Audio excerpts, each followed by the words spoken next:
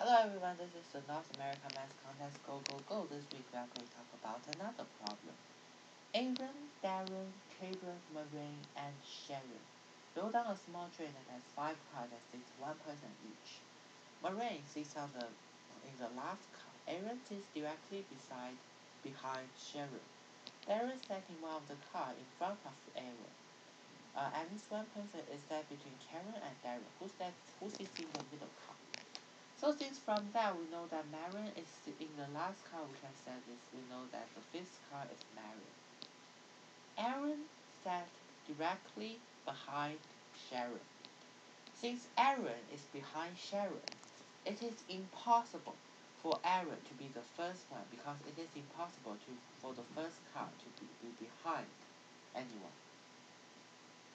Darren seats one of the car in front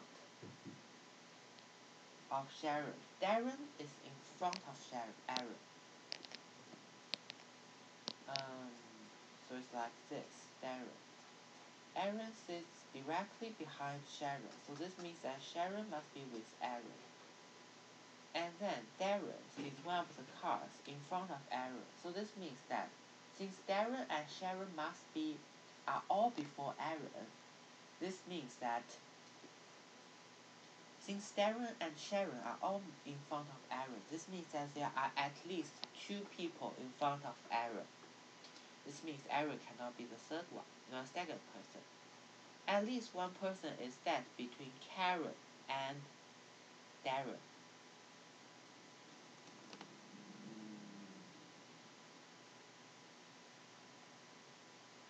S-A-D.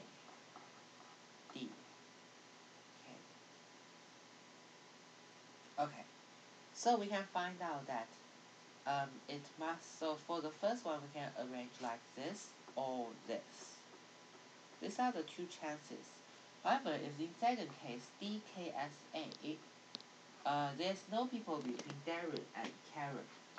So therefore, it has to be in Darren SAK. In this order, it is okay. So let's check the requirements. Maureen sits in the last car, correct.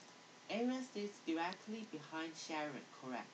Darren sits in one of the cars in front of Aaron, correct. At least one person is sat between Karen and Darren, correct. Therefore, DSAKM is the final order, and the people who sit in the middle is Aaron. Here we come to the end of our lesson, and I hope you have learned a lot. See you next week. Bye.